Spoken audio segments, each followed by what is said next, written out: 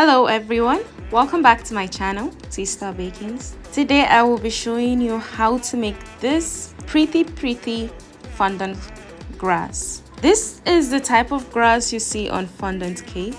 It's quite simple, so let's just move straight into how to do this. Of course, we need fondant for this. So I have my white fondant, and then I would have to blend it into the shades of green I want. It could just be one shade or two or more, but I wanted 3 shades, so I did that. And then after that, after rolling your fondant out, you have to cut this fondant into a bit triangular shape, like as you see me doing here, and start to roll them as you see me doing here. If this is your first time on my channel, then please do not leave here without subscribing.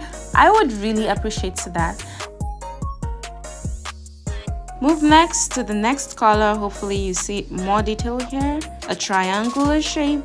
Just try to bring the shape out as I'm doing right now.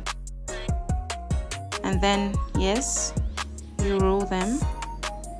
You turn, and then try to lock it at the end so it doesn't open. Exactly as you see it here. It's very simple and easy.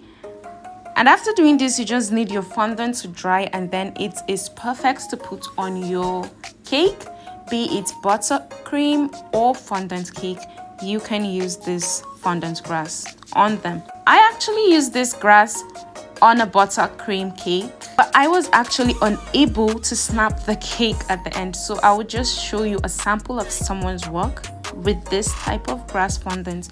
As you can see, this is a more detailed way of doing it. I showed this more clearly than the rest. You are to twist this until you like how it is. And then also do not forget to check down below in the description box to see some tips and then the equipment I use for this video. And as you can see, I also made different sizes, shorter or longer, made just to beautify the grasses more. This is the end result, guys. It is quite simple, like I said, and as you can see, it's also pretty.